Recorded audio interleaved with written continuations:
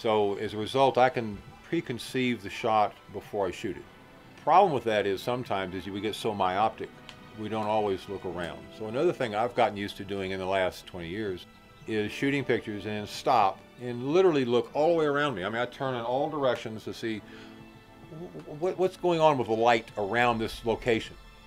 Because we get so tunnel vision sometimes by our vision of what we want, we may miss something spectacular over there. So I try not to get so tuned in on one image only. I always look. And sometimes it can surprise you. When you're working with horses, one thing you have to look for or be aware of is the horse is a prey animal. And that means other animals eat it. As a result, if they see something like a reflector, they don't know how to react. They don't know if it's a friend or foe. So rather than just walk up on a horse with a reflector or silk or any other piece of equipment they've never seen before, you want to make sure they come up and smell it, look at it, walk around it, and establish that it's not going to sit there and be harmful to them. Otherwise, you can have a train wreck.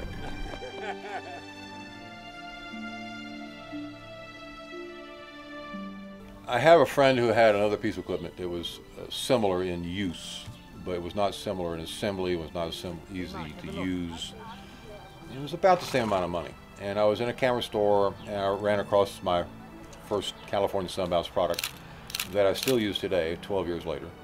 And I looked at it and I thought, gosh, oh man, this is fabulous. And then I looked at the price and I'm thinking, this is nuts. But I stopped and looked at the product.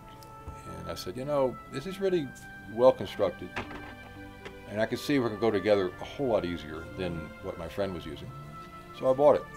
I have never regretted spending that money, ever. And I've never regretted spending any money for any of the other Sunbounce products. That has all the same integrity of construction, the same thought behind why we make what we make.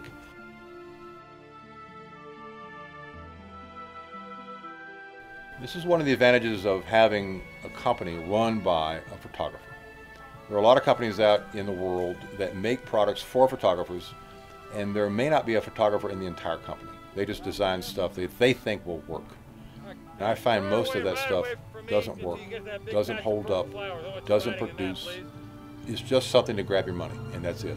This stuff is expensive, but it works. I have the original frame I bought 12 years ago, and I have dragged it literally all over the world, in almost every state of the union.